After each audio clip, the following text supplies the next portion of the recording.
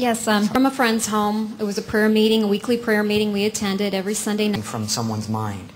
And I don't have time to go through each one. I love to bumps all over its body, really grotesque and horrible. Kenneth Hagin's testimony, and that's where it came from. So I've been... Video is the exact demon that I saw, and you said... Right, it was exactly. And it only shows them from where chamber means inner rooms. And meet thee at thy coming. They will say, art thou become weak as we? After you die. He even said those in Sheol have heightened perceptions and a better... And it was deafening. The screams were so loud. Not true. Because there's millions. It's real fire, just like I could imagine. I think it's better to cool my tongue. Well, if it was metaphorical flames, water temperature was about 2,000 degrees, that temperature, and that would incinerate them in about 50 earths. These people are under the earth. And that's another thing. You make him twofold more the child of hell than yourselves.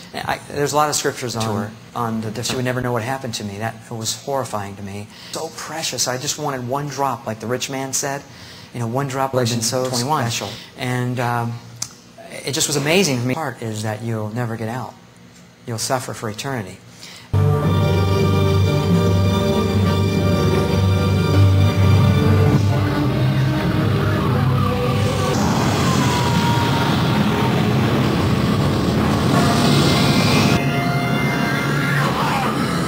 That's real.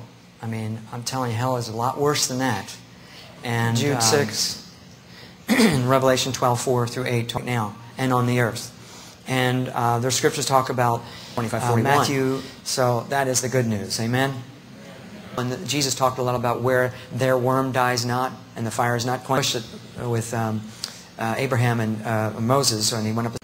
You see, so, I mean, to go from 1 second to that, to 1 second later being with him, it's only for the devil, or they believe that eventually everybody will get out. We just know it's separation from God. That's about all we know. And that's what all these people said. Like this is in the paper. But then I thought to myself, Lord, I love order and cleanliness, and I'm a fanatic. Knows every hair on your head. You know, all that came into my mind, rushed in my thoughts. You know, just being with him. I thought, Lord, get them. Just get them, Lord. Not to be afraid of them at all when you know Jesus. But without Jesus, he remembered that. And I think that's amazing because he said he'll give us a desire to fire. Revelation 21:8.